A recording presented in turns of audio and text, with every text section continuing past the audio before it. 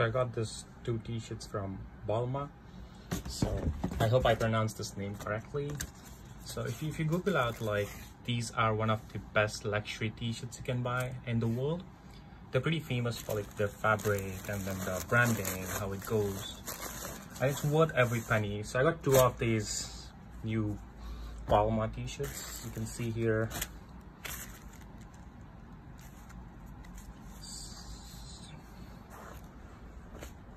And the fabric is pretty good, like the way they are made.